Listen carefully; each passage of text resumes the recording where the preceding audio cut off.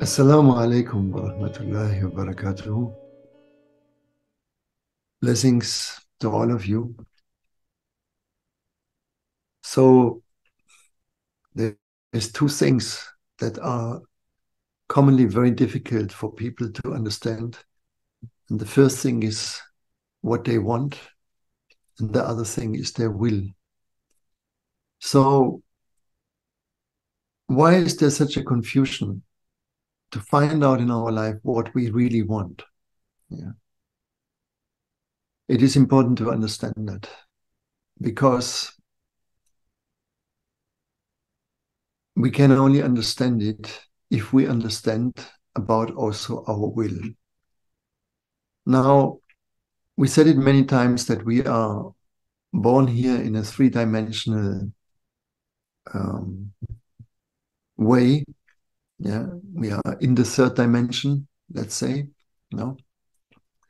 So, but what happens is that we actually live in a two-dimensional way first, and it's the horizontal, right?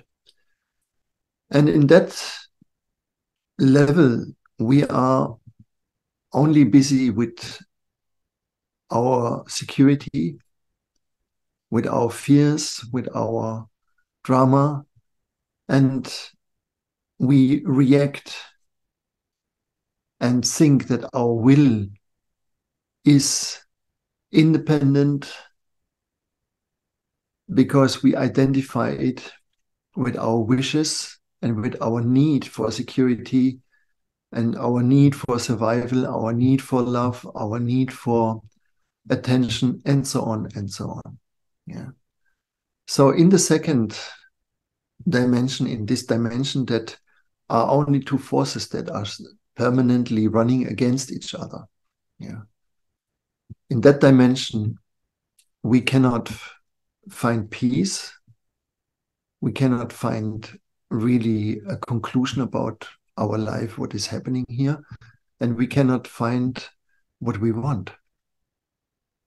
Because to know what we want, we have to go beyond the pattern of reaction out of fear or out of the need of security or out of the need of love and this kind of things. And the only way to do that is that we need to project our will to a higher point, and that would be the third dimension. This reflects the collective, this reflects nature, this reflects all the spiritual path. And in order to do so, we need a discipline. Yeah. And there is this nice word in English language that is the disciple, right? And the disciple is somebody that carries a discipline. And when someone carries a discipline continuously, it doesn't matter what kind of discipline, it will do something good in your life. Yeah. Whatever you do regular, it will do something good in your life. And this is why there is a hadith that says, and Allah loves his servants to do something regular, right? And in our tradition, in the Sufi tradition, everything is based on repetitions, on being disciplined, on being moving basically like a clock. You know? We imitate a cosmic situation without knowing it, because all the planets around us are moving like a clockwork. You know? They keep their orbits, they keep their movements, they keep everything in such a high precision that we can do even graphical patterns in the way they move. And they keep them in millions and billions of years, right? And because they keep this precision, everything works in our galaxy, in our Earth. And if any one of them would change it, there would be a big chaos in our Earth, right? So to have a regular life, is of course for the ego a very boring life, a very unattractive life. But if you look at the lifestyle of masters, of big masters, they live like a clockwork. No? You can calculate them perfectly, where they will be, in which time. Everything is also transparent in their life. Everyone knows they are here, they do this, and they always do the same thing wherever they are. Yeah. They get up in the morning, they do their practicings, and it doesn't actually depend on which religious path. They all do more or less the same. Yeah. So we experience an aspect of this in our working world, that we have a discipline in working, but we don't know, we don't call it discipline because it doesn't appear to us as a discipline, as it is usually a thing we keep because we need to survive, we need to be secure. We have our wishes and they can be achieved through this working situation.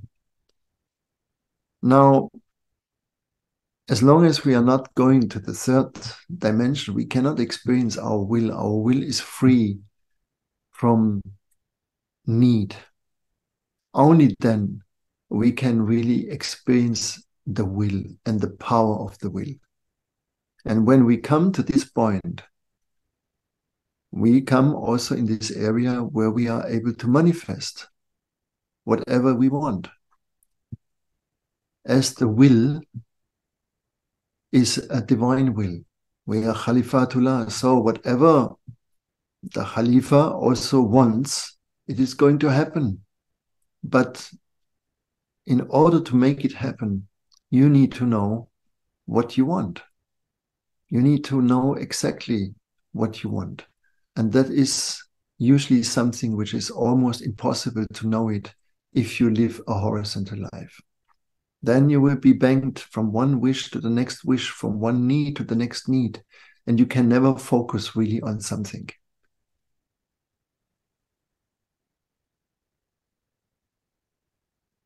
When we practice a discipline that is not attached to this world, a discipline of prayers, a discipline of meditation, a discipline of mantra, of zikr, and we keep it, that will step by step bring us in the area of the will. And so in our tradition, we call this the people of determination. You have to become determined. We have to be determined no matter what happens in your life. You are sad, you are unhappy, you are frustrated, you are envy, you are lustful, whatever there is, but you keep a certain discipline. And finally, this will enable you to come out of the gravity of this two-dimensional life. So find for yourself a hook in this third dimension.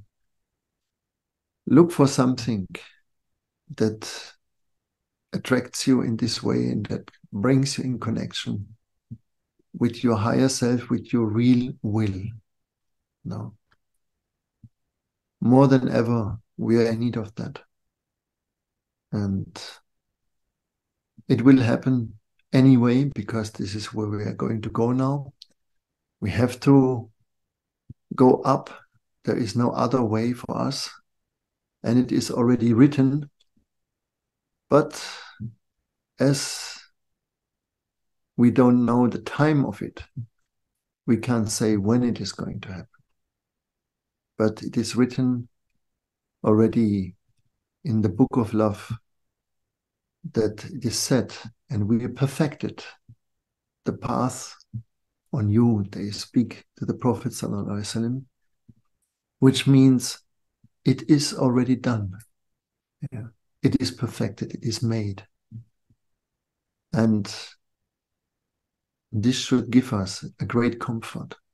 So whoever moves in this way, in this higher intention, will have a ticket for what is going to happen. Thank you very much. May Allah bless all of you. Assalamu alaikum wa rahmatullahi wa barakatuhu.